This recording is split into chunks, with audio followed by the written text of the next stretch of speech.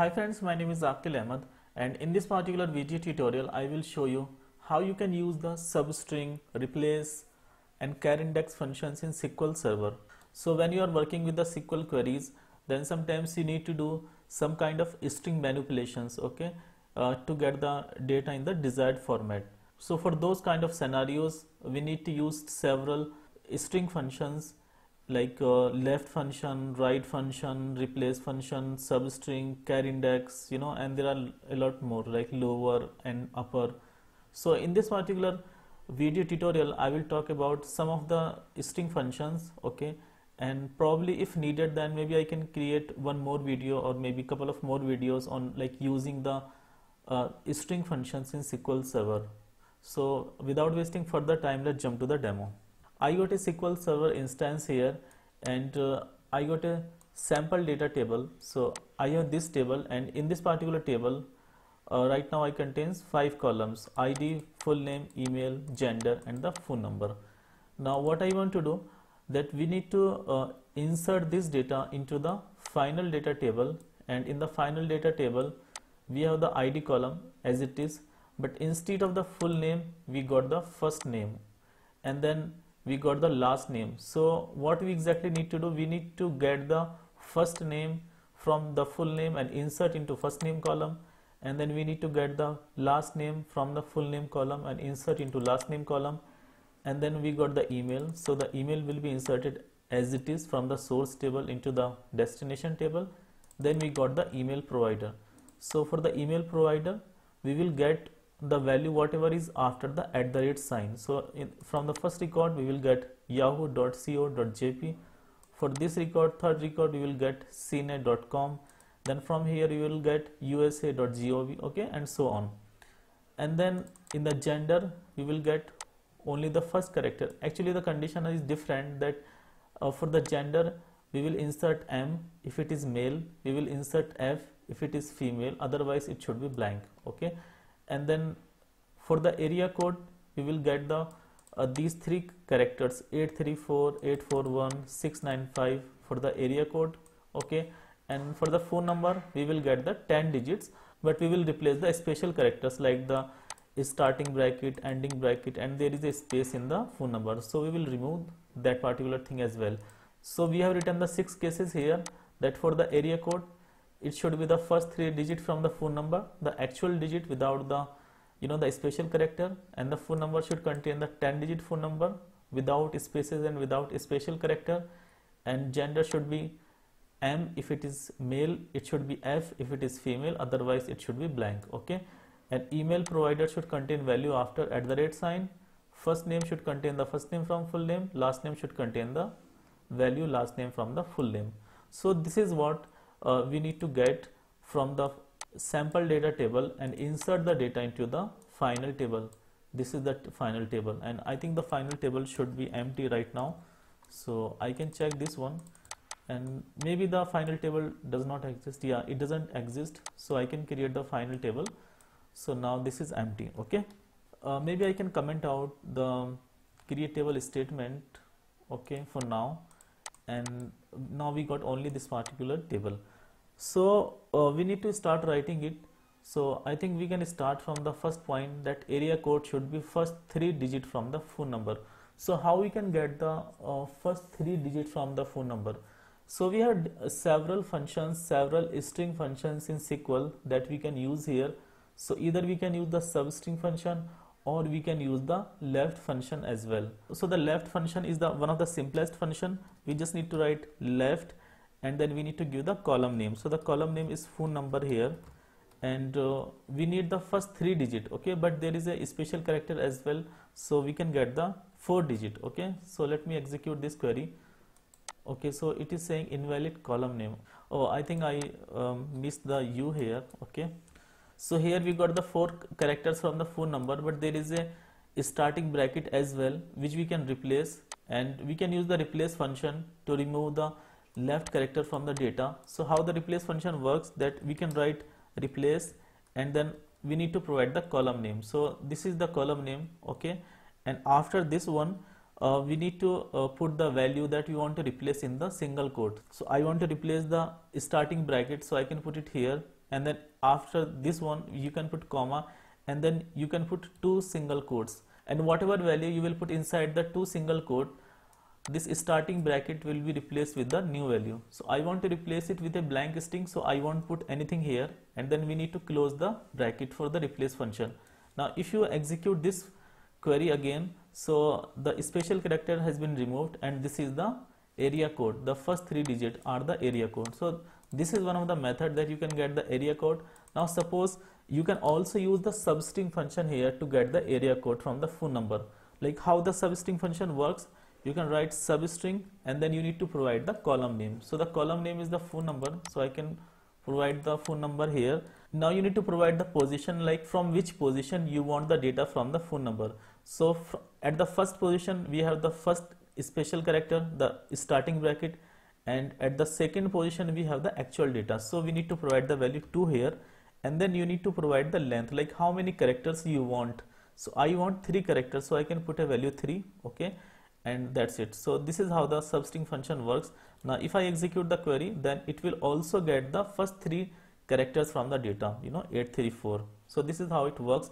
Now suppose if I want the write 7 characters, so I can use either the write function or I can use the substring function as well. Suppose if I want the write 7 digits, so I can write and the phone number, and I can provide the value 7 here, so it will get the write 7 characters from the phone number, like 6919, this one, okay. So this is how the write function works in SQL Server, okay.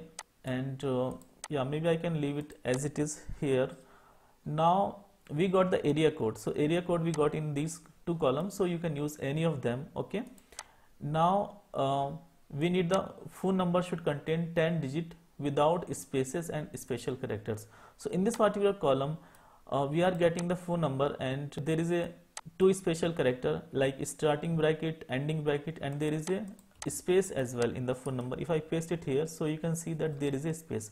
So I do not want the space, I do not the special character as well. Then how I can do that? So we can use the replace function actually to replace the unwanted numbers, unwanted values. So I can actually copy the phone number, and then I can replace the starting bracket, I can put it in the single quote, and then I need to replace it with the blank string, okay. So this is the expression or the column, and we want to replace the starting bracket with the blank string, okay. So if I execute this query, then this will replace the starting bracket, okay, from the phone number. Now I want to replace the ending bracket as well, so I need to use the second replace function here. I can write replace, and after the replace, this is the first expression, and in the single quotes I can put the ending bracket, and I want to replace it with the empty string. So I can write like this, and now the ending bracket will also be replaced. So now you can see that both the bracket got replaced, but still we got the space in the data. So now we need to replace the space as well. So how we can remove it? We can use the another replace function here, and then we can replace the space as well. So I can put comma, then in the single quote I can put the space, comma, in the single quote I can put an empty string. So this is how the space will also be removed from here. So now this is the final phone number that I wanted, phone number, okay. So this is how the replace function works. Now for the gender, it should contain N if it is male, F if it is female, otherwise it should be blank. So for this particular condition, we need to write the case function here. Like we can get the value of the gender, case gender, when male, then M, when female, then F, else empty string, and as gender, okay. So this is how the case statement works. So if I execute this query now, then you will get the value, like if it is female, then the value will be F, if it is male, then it will be F, and if it is something else, then it should be blank, okay. So this is how the gender works. So this is how we can get the gender. Now we need to get the email provider. It should contain value after @ mark. Okay, so here like how we will know that where is the @ mark in the data, because for substring to work we need to provide the position, the starting position, like from which position we want the data. Okay, so to get the position there is a char index. Okay, like how char index works, it can return you the index, the position at which position a particular string is present. Okay, so let me show you like how it works. So I can use the char index and we want to get the value of the @. Okay, so we want the @ in the email column. Okay, and then this will return you the position of the @ in the email. So if I execute this one, then you can see that for this particular data email, the position of the @ is 9. For the second one it is 10, and for this one this is also 10, and this one it is 8. Okay, so this is different for each data. Now what I need to do, I need to get the data after this particular position, like after the @. So I can use a substring function here. And how the substring function works, that first in the substring, first we need to provide the column name or the expression. So the column name is the email, and now we need to provide the starting position. So starting position is this char index. So I can use this char index here for the starting position. And now how many characters I need? I need the data after the @. So it will be like a total length of the column minus the char index. So how we can get the total length of a field? We can use a len function. So len function, and then inside the len function we can provide the column name minus the char index, like how many characters we are already getting. So I can put like this, and then we can end the bracket. So let's see like what kind of data it will return, and then we can just change it accordingly. So when I'm running this particular query like this, so it is selecting the data from the @ sign, but we need the data after the @. Okay, I think we can put +1 here because we want the data one character later. Okay, so I can rerun the query, and now it is getting the data correctly, like yahoo.co.jp, then usa.gov. Okay, so this is how we can use the substring function along with the char index and the len functions. Okay, so here we are getting the provider name. Now we need to get the first name and the last name from the full name. Okay, so how we can get the first name from the full name? So there is a space in the full name. So before the space it will be first name, and after the space it will be last name. So how we can know like at which position it is the space? So we can use the char index function again to know at which position there is a space, and before the space we can get the data for the first name, and after the space we can get the data for the last name. So let me use the char index function again, that we can, instead of the @ sign, now we need to know the position of the space in the full name. So I can write full name here. Okay, and it will show me the position of the space in the full name. So if you see here, here the position of the first space is 7, then it is 8. Okay, so now how I can get the data, like how I can get the first name, that I can use the substring function. Okay, and I need the data in the substring function. First you need to provide the column name. Okay, so or the expression. So I can provide the column name here, and now I want the data from the first position, so I can provide the value 1 here. And then how many characters I need? I need the characters until the the space. So I can use the Charindex function here. Okay, and let me execute this particular query and see how it works. So it seems like it is going to the right side. So what I can do, I can actually cut this particular thing, and I can paste it in the beginning so that it is fully visible. Okay, and I can see it properly. So it seems like the first name is coming correctly. So this is the first name, and I can call it as first name. So it is coming correct. So let me see if there is any space.